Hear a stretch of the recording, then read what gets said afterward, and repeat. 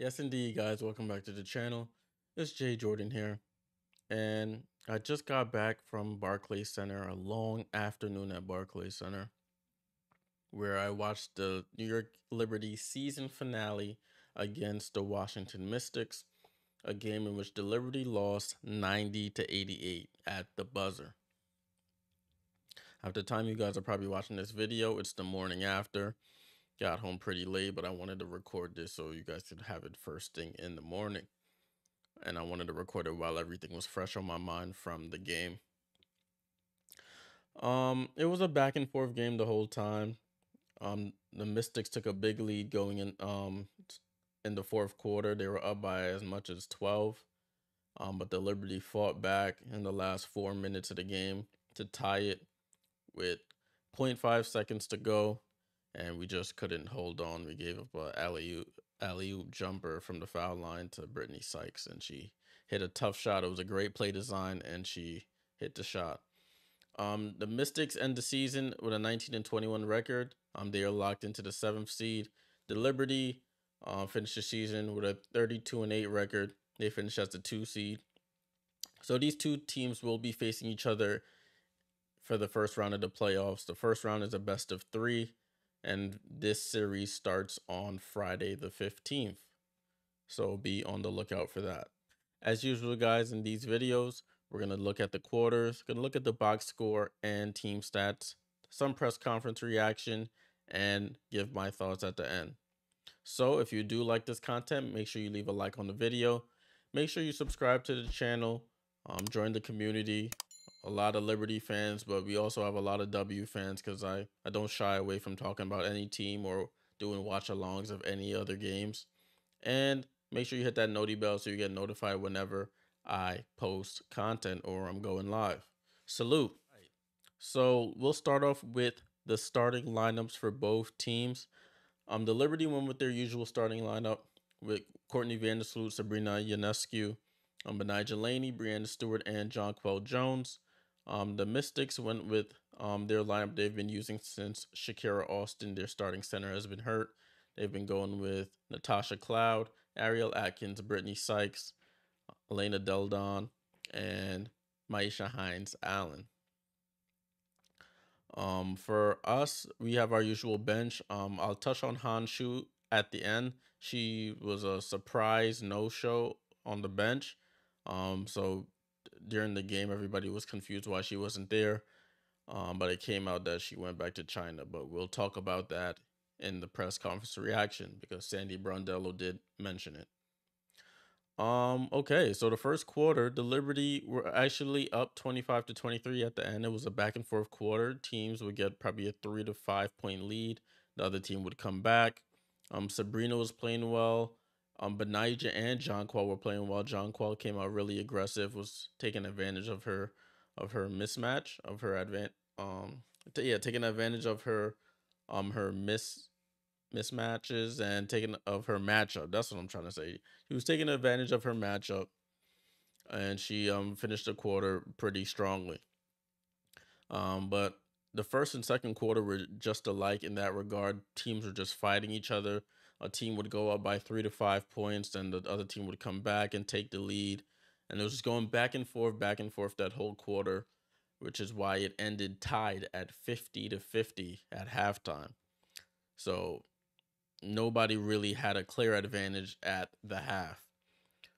But during the third quarter, I think the Mystics got up to like a 12-point lead in the third quarter at one point, but the Liberty fought back towards the end to make it a 4-point game. Stewie wasn't having a good game at all. She was struggling shooting. The defense was getting to her. We did have a fair amount of turnovers. We were fouling a lot as well, so they were going to the line. We just didn't look really into it for some reason. I don't know if it was probably because of their defensive intensity. They were really pressuring us on the ball, making us shoot a lot of jump shots. I think that's what their defense is catered towards, having us shoot a lot of jumpers. And today they just weren't falling as they were the other day when we were hitting everything. The fourth quarter, personally, I thought the game was over. They won up by 10 points. 12 points again, and then they like 4.5 to go. They were still up by double digits. And then Sabrina ends up getting fouled, got a flagrant foul penalty one, so she hits both free throws, and that was the catalyst to us going like a 14-4 run to end the quarter, and we came all the way back to tie the game with about 21 seconds to go. Washington had the possession. We got a nice defensive stop. Stewie recovered to block Brittany Sykes' shot with zero point 0.5 seconds left on the clock. Both teams called timeouts back to back to try and throw the other team off, but Brittany Sykes comes off a nice curl.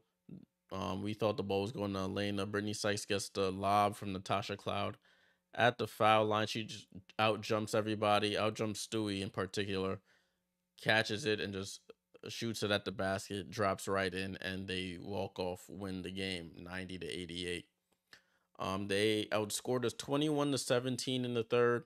We outscored them 21-19 in the fourth, but we still end up losing the game, unfortunately. Tough game. It sucks because we came all the way back and to lose at the buzzer was heartbreaking. At that point in time, we still had a chance to accomplish the 1 seed.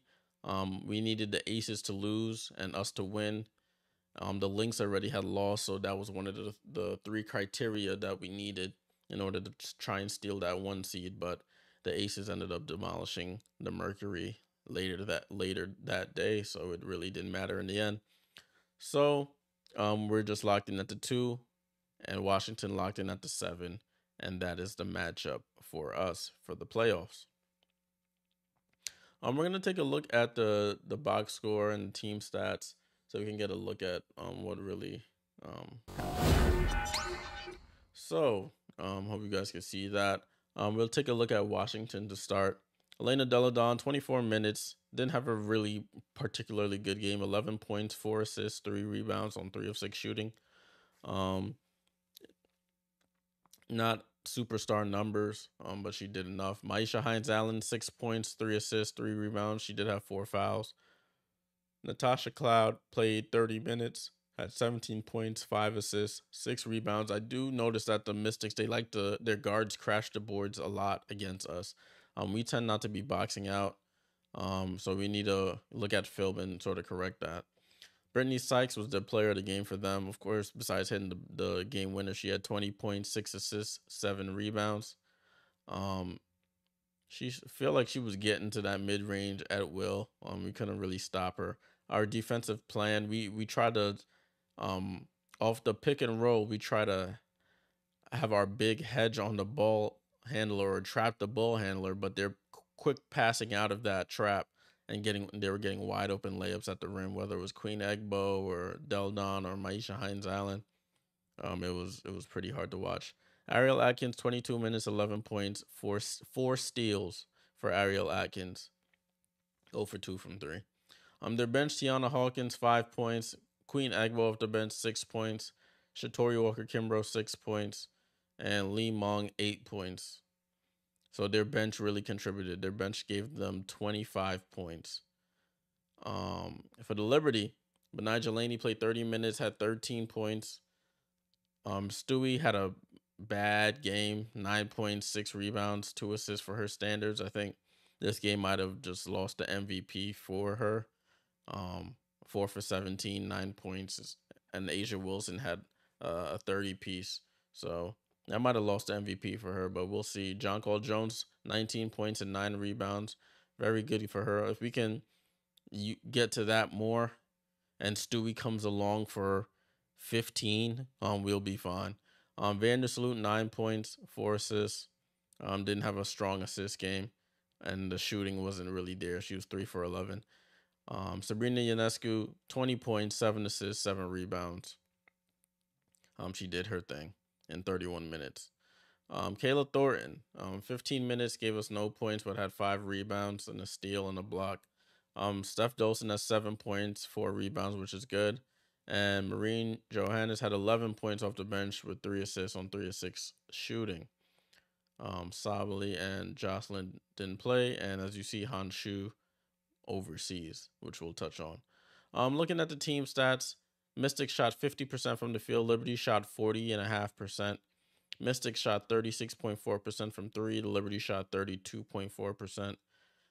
Liberty hit all of their free throws, which is a surprise. 100%, 16 for 16. The Mystics went 16 for 19, 84.2%. On the boards, we had 32. They had 32 rebounds. The Mystics. The Liberty had 36, so we beat them on the boards.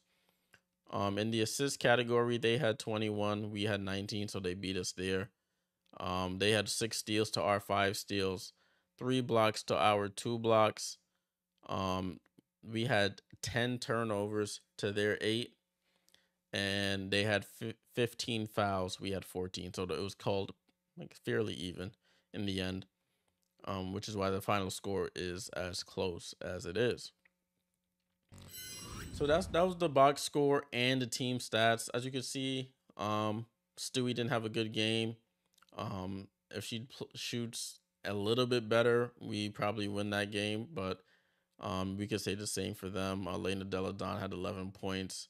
So if she's more aggressive, they probably win that game. Their bench definitely did damage. They had 25 from their bench. We only had 18. So that's something to keep an eye on with the playoffs coming up. Let's take a look at the press conference reaction. I was looking at Miles' page earlier in the day, as I was on the way home, and just wanted to touch on some things that we can see here. So, the first I noticed that Han wasn't playing when he mentioned the official box score says Hanshu was not with the team due to an overseas commitment, and he said we'll get more information on that shortly from Coach Brondello. Right? So then we go here, and it says, Sandy Brondello says, quote, "It's something I only found out pregame," end quote. Quote, she said she has to go back to China to start preparing for, in brackets, a championship in Asia. Just a miscommunication from the agent, I guess, end quote. So everybody's sort of confused there as to Han Shu was with us, and then all of a sudden she wasn't with us. So, I mean, honestly, we weren't really playing her, so I guess the agent was like, well, if you're not going to play her, let her go get some minutes and get keeping game shape for the championship in Asia. So, we'll see what happens with that situation. I'll try and keep everyone updated with that. Jonquil Jones says, quote, "Our toughness is the heart and soul of the team, not to sound cliche, but our togetherness as well. When we're locked in, we're a different team. We have a very special group, and I'm very excited about what we're going to do in the playoffs," end quote. It's good to see that they were still in high spirits. Jonquil Jones says, despite losing at the Jonquil Jones says, despite losing at the buzzer, the crowd fueled the comeback effort. Quote, "Our fans have been great the entire season, so having them loud there is amazing. Anytime we get them involved and engaged in the right style of the game, you can feel it out there." Which is true. The place started going crazy when we were making our comeback. We just fell a little bit short there. Jonquil Jones on the 19-9 effort this afternoon. She says, quote, "My mindset was to treat it like a playoff game today and just use that to propel me forward," end quote. In other news, Courtney Vandersloot finished the 2023 season with 8.1 assists, so she led the league in assists per game this season, her 7th time doing it. All right, my thoughts. This section is going to be mixed with my thoughts plus the event that happened after the game, which is why this video is coming so late. My thoughts are, I mean, it would have been nice to win that game, to send a message to the Mystics like, hey, you can't come on our home court and beat us like that. But it is what it is. We have about 5 days to look at the film and prepare for Friday. But I would have preferred to win this game. It just sucks that we came all the way back and they won at the buzzer like that. But in the grand scheme of things, they were going to be locked in at the 7th seed regardless. It's I guess it's a big challenge for us. This Washington team is a very tough matchup. But look, if we can accomplish beating this team early in the playoffs in a 3-game series, then the rest of it should be much easier in relation. Stewie got to play better against Washington. That's the only thing. I don't know if it's the play calling or it's just her playing Elena, but we got to get her in better spots. She got to hit her open shots. She had a lot of open shots, but she also took a lot of rush shots as well. So we got to get her in better positions. I mean, she only had 1 turnover today. I remember she got stripped on the drive to the basket, but 4 for 17 isn't going to cut it, especially when you're taking that many shots. You got to at least hit close to half, and we win this game. But there's nothing we could really do there. Well, I want to touch on the season ticket holder event that they had after the game. They had an event for all the season ticket holders, thanking the fans for supporting them throughout the whole regular season. We were able to get autographs from all the players. It took a little bit because, of course, they had to shower, do their press conference. Probably coach had to talk to the team and all of that. They probably had to get something to eat as well. So we were waiting for a bit, but it was worth it in the end. You can see the hat right here. I'm going to spin it around. I got autographs from all the players in attendance, all 10 players, besides Hanshu, since Hanshu isn't with the team. Get that back on straight. So I got an autograph from all the players, which was great. I was able to speak to all of them, wish them luck in the playoffs. And it was great to just see the players up close. And they really sat there the whole time and autographed hundreds of autographs for the fans. Then they let us upstairs into the main area, and we were able to take a picture with the Commissioner's Cup banner. They actually raised the banner earlier I think right before the game. I came to the game probably midway through the first, started the second. So they lowered down the banner, so we were able to go and take pictures with the Commissioner's Cup banner. They had the Commissioner's Cup trophy in the hallways of the arena. We were able to take pictures with that as well. I'll probably put all these pictures up on the screen somewhere. And then they gave us food, and we were able to meet some of the Liberty loyals, I guess they can call them, the players in the Liberty Ring of Honor. So the Teresa Witherspoon, Sue Wicks, Swing Cash, Kim Hampton. We were able to meet a lot of the legends. It was cool to see them just walking around the arena supporting the new version of the team.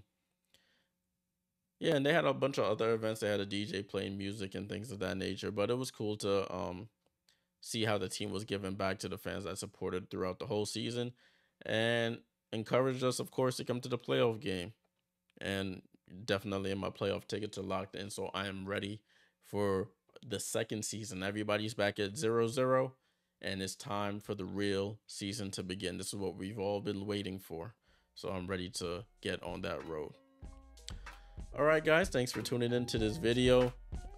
I'll be back probably tomorrow. If you're watching this on Monday, September 11th, I'll probably be back on later today with a live stream.